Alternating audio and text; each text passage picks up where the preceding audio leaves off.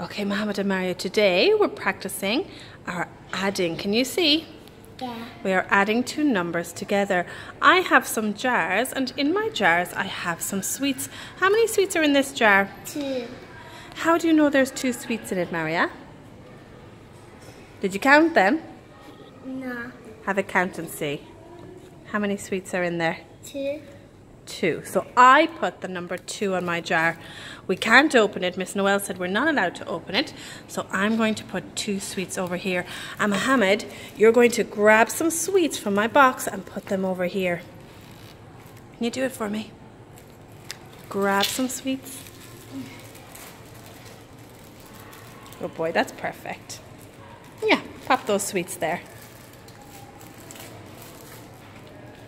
Good boy, I'll put them in this one.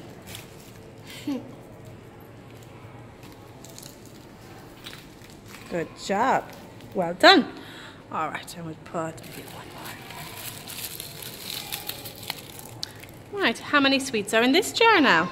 3. 3 sweets. Maria, can you grab the number 3 and put it under it? Where's number 3? Here. Oh, leave the sweets here. Well, get number 3 and pop it under the jar. Good job. Let's read my number sentence. Are you ready? 2 add 3 equals. So what do we need to do? We need to add them. How do we add, Mohammed? How do we add? We count them all together. But Mohammed, I can't count them all together because Miss Noel said I can't open my jar. So today we're going to practice something new. We are going to practice counting on from a number. I know there are 3 sweets here. How many sweets are over here? 2. There are 2 sweets over there. So what number do you think I need to start counting at? Do I start counting at 7? 1. Do I count? Oh, have a look. Is there 1 sweet over there? 2. 2. So what number do you think I start counting at? 2. 1.